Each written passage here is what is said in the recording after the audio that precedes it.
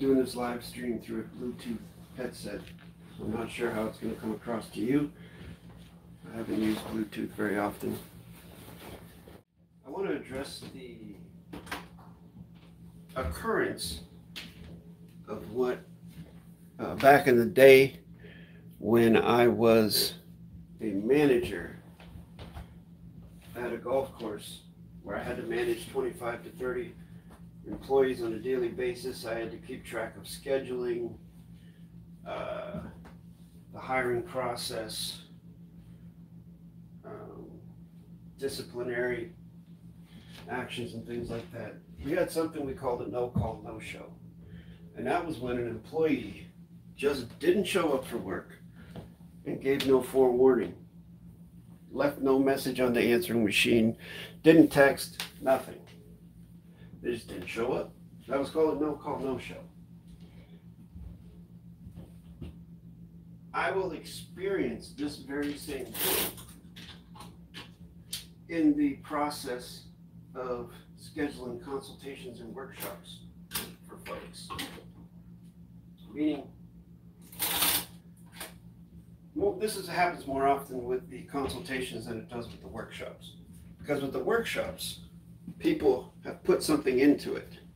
They've invested something in to what we're doing, so therefore they're more liable to show up because they want to get a return on their investment. With the consultation, there are no charges or fees, no donations, nothing necessary for a consultation, so people are more likely just to not show up. They don't feel bad about it, and they don't feel like they have to give notice or anything like that. So this is all part of the vetting process. Yes, of course, I could require a minimum donation gift for a consultation, but I won't. I know that I've seen that Mark Lowercase K Sean Christopher charges like $360 for a consultation, for a brief consultation. But I will never do that. At least I have no plans of doing that. I can see the validity in it though, because if someone has to invest something in showing up, they're more likely to show up. Definitely. Whereas if they invest nothing in it, they don't really care. So what? Now see, for me, it's a bigger deal because just like anybody else, I'm, busy. And when I schedule these consultations, I'm specifically setting aside blocks of now space for you folks. If you want to talk to me, if you want to apply for a workshop, if you have correct set and structured questions, I literally set aside now space for that. I'm not like doing stuff and then randomly, oh, I got a consultation, and then I give you a consultation while I'm mowing the lawn or something. No, I make sure I'm in a position where I can sit down and give my full concentration to you to ensure the quality of the communication, so I'm not distracted. And I appreciate it when people do the same thing with me.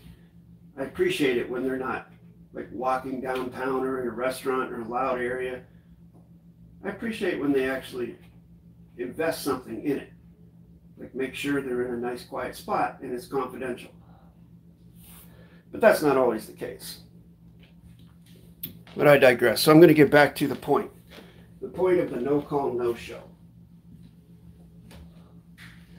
In the vetting process, a great candidate to learn correct set and structure, actually get closure on it, and to be able to actually use it in a practical manner is someone who can keep a schedule, who does keep their word, show up on time, and put effort into it.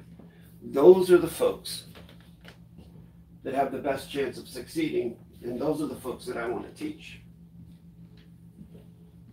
Folks that contact me and I go through the trouble not trouble. It's not really trouble. I go through the effort. I invest the energy in scheduling a consultation for you. And then they just don't show up.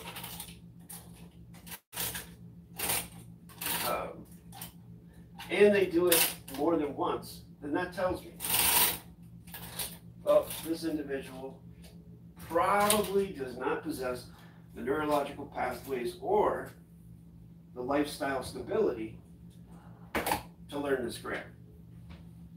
Now, the folks who actually send a donation and are scheduled for a workshop, and then those folks don't show up, that's different. That's like, whoa. Because I realize stuff happens. You know what I mean? Stuff comes up. Sometimes you're not able to send out a short email saying, hey, sorry, Jason, I can't make it today. And apologize. Some people can't, you know, they don't have the energy or the wherewithal to send out a short little message like that. So, I understand. But with workshops, it's different. Because now, you're in a contract.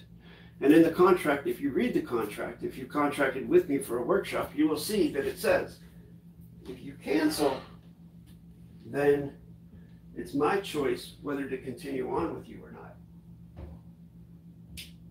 So if you cancel or you don't show up, once, twice, at the max 3 times, then I might just break bulk with you. That's in the contract that you agreed to, by the way. But with consultations, there is no such written contract.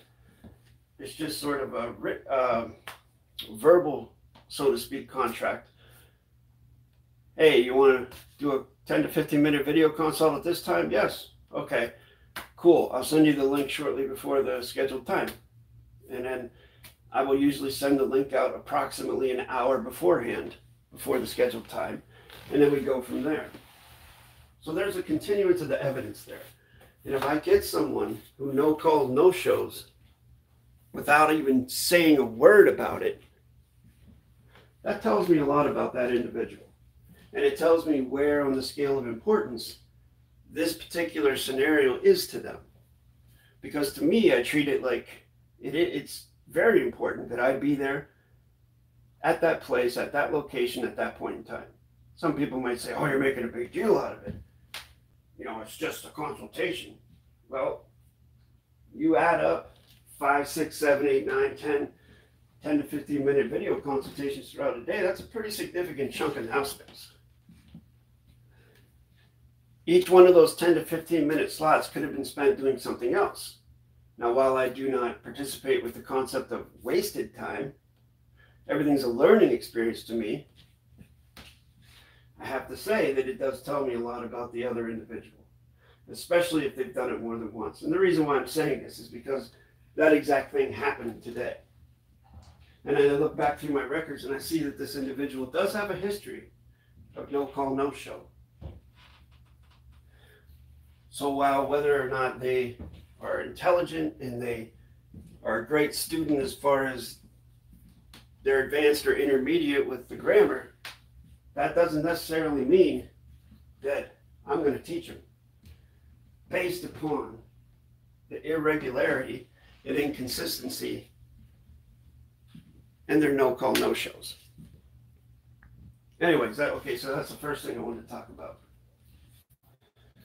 Second thing I wanted to talk about, and it's related, is that normally my teaching and consulting schedule is from 10 o'clock Eastern now space, or Eastern Standard now space.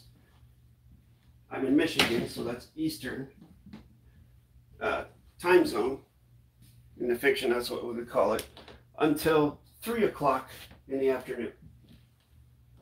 It's been that way for 6 years. That's been my hours of operation. If you're coming to me, I do make that clear to you that those are the hours of operation, and if you want a consultation with me, I will schedule you to the best of my ability somewhere within those buoys. Not outside of them, within them. Because if you're coming to me to learn something, you want something from me, then you would necessarily have to agree to the terms and conditions of that contract, of those buoys, those boundaries. You'd have to honor them.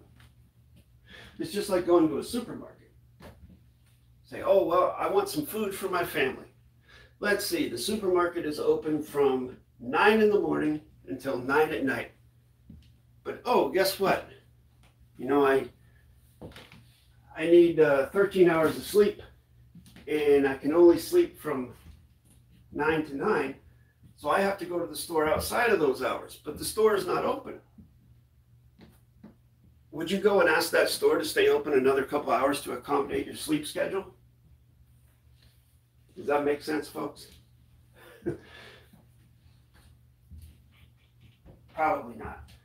So, that's another thing that some folks, not very many, I can say less than 5, actually, I can say for sure that one individual has pretty much wanted me to go outside of that schedule, even though they said at first, oh, well, yeah, I can make it at this time, or I can make it at that time. And then at the last minute, they changed their mind after I had the consultation scheduled. They said, no, I can't make it. Can we schedule it another time? Okay. Then I go to schedule it another time. And then they tell me, well, actually, you know what? I changed my mind. I can't really make any of those times. We have to schedule it outside of that time. Or could you schedule it outside of that time? Or they implied they're such, you know what I mean? Keep the grocery store thing in mind, the example I used. Now, if I know you, if we've already had a consultation, perhaps we've already done a workshop. And then you say, you know what? I can't really do that 10 to 3 thing. Is there any way we could do it on the weekend or something like that? If I already know you and we have a trust count, well, of course, I will try to make an exception for you if you absolutely cannot work within the boundaries I've set. That's called grace. But if I don't know you, we've never contracted, why would you ask me to change my terms and conditions to accommodate you? Is there something special about you that separates you from everybody else, that gives you special treatment? Is that what you want? You want special treatment? Well, with Rule 1, Rule Equal, that is not the case. Will not happen. At least if we're strangers. It's got to start off equal. Otherwise, and I found this to be true, otherwise, if I were to make an exception for you, at that point, then that just precipitates you be asking me to make exceptions for you the rest of the time we contract. I found this to be true. And if you think about it, folks, in your own lives and your own contracts, I think you'll find the same thing to be true.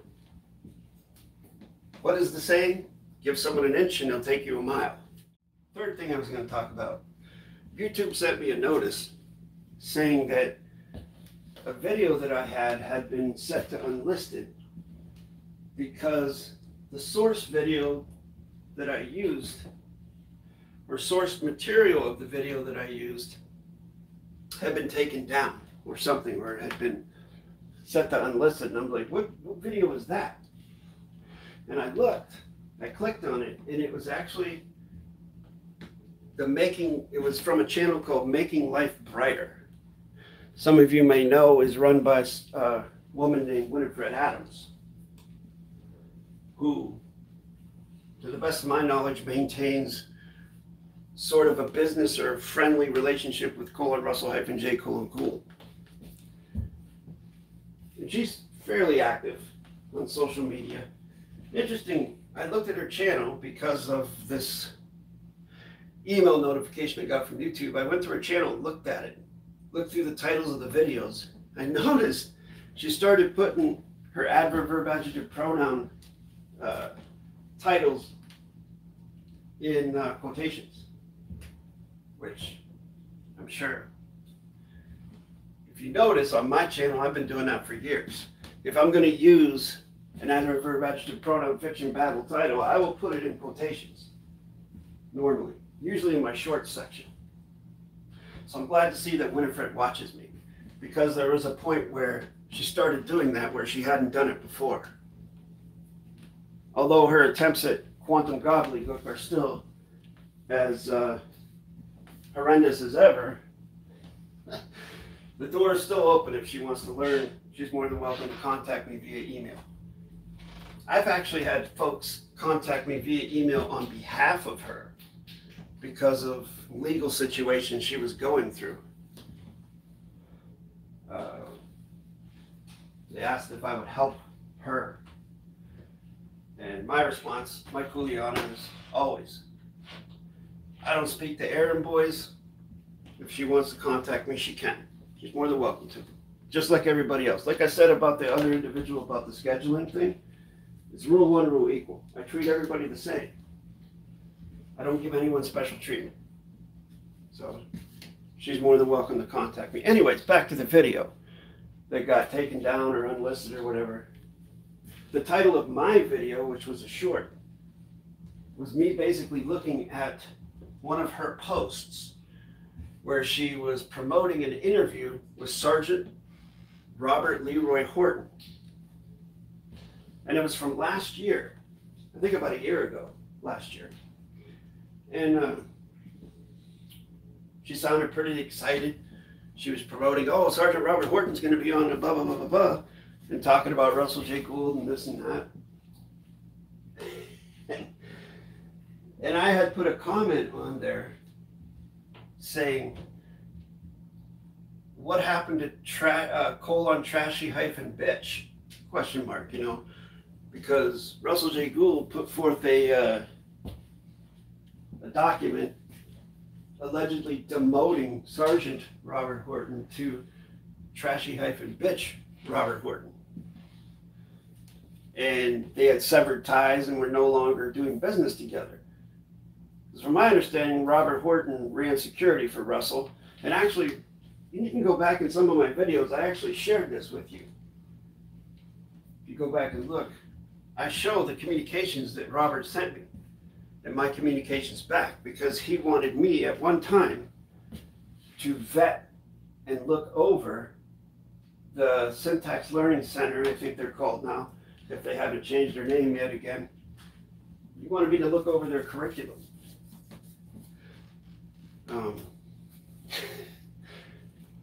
Focusing specifically on Joey John Lester, wanted me to look over what he had created.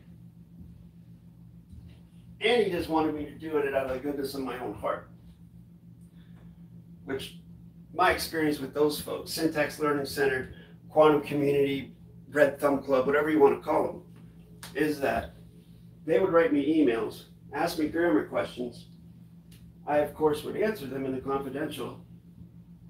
And then they would never mention my name, that they had spoken to me, but yet they would share the information that I taught them, and they would share it as if they came up with it. I have proof of that in some of those videos that I've shared with you over the years. It's not a big deal. The big deal is that they continue to slander me in the public. On the one hand, they're asking for my help. On the other hand, they're slandering me. But, you know, that's just kind of folks they are. That's their MO. So that's what that video was about. It got set to unlisted. And I think the name of the video was Evidence of the Bipolarity. Meaning, bipolar meaning, on the one hand, you're saying this Sergeant Robert Horton is a trashy hyphen bitch, and on the other hand, now all of a sudden, you're having him on your show? which I don't know if that ever happened or not. I don't know if he came on or what happened. But I just thought that was very interesting. Of course, I saved the email. I save all my emails, folks, for continuance of the evidence. I highly recommend you doing the same. That's why I never, ever, ever put anything in an email, even though it says confidential. I never put anything in an email that I wouldn't want in the public. Ever. Ever, ever. That's why you never... There's lots of folks that email me and they talk to me like we're buddies. I used to get a lot of that from the Red Thumb Club. Like they would talk to me like we're bros, but we're not bros, bro. I don't know you. And I don't move that way. I move different than those people. Way different. And at one time, I wanted to work with Russell J. Gould back in 2019-ish. I wanted to be a part of that. I could see the errors in the grammar, which I've repeatedly brought to the public. You can look at my Coral Blade Grotto broadcast for evidence of that. I knew there were errors there, but I felt that, wow, you know, if I could work with Russell, I could get into that construct and correct the errors from the inside out, you know, that old chestnut. But I'm so glad it never happened. So glad that the numerous times that we tried to get in contact and do a video chat or a phone chat, he never showed up. Or he would say he was going to call me or contact me, and he never did. And after that happened so many times, I was just like, screw it. Too inconsistent, too chaotic for me. No, thank you. I'm not going to try and force the issue. Thank goodness I didn't end up working in that capacity or with him or anything like that. Now that I can see him and his people and his construct for what it really is. As for what it really is, I'm not going to say. I'll leave it up to you. I'm not going to tell other people what to think. I'm certainly not going. I'm just going to say that they don't use correct grammar. And I've proven it. And I've also showed them how to fix it. I've also shown them how to fix their errors. But it's not up to me to force anyone to stop and correct. Ever. You can't force someone to stop and correct. The only time that happens is if someone is, if you are in imminent danger. And I'll give the best example of this would be, the only time I would force someone to stop and correct is if, for example, I was going to my car in the parking lot of a grocery store and someone tried to physically attack me and rob me. I would definitely stop and correct them there. Or I would do my best to stop and correct them. First, I would force them to stop, put them on the ground, and then I would correct them with a couple soccer kicks, probably. That's the only time. Other than that, as far as grammar goes, it's just words, folks. And in the context of correct sentence structure, communication, PARSE, syntax, grammar, coercion is not correct psychology. Everyone has a choice. Contract is by consent. If you see someone trying to coerce someone into stopping correcting their grammar, that's fiction system BS. That's bully behavior. And that's what I'll say about that. Appreciate you listening. And I'm going to put this in the members section so the members can listen to it unedited as much as they want to. But then I'm going to edit it into a more cognizable form, more palatable form, and then put it out in the public. Appreciate you.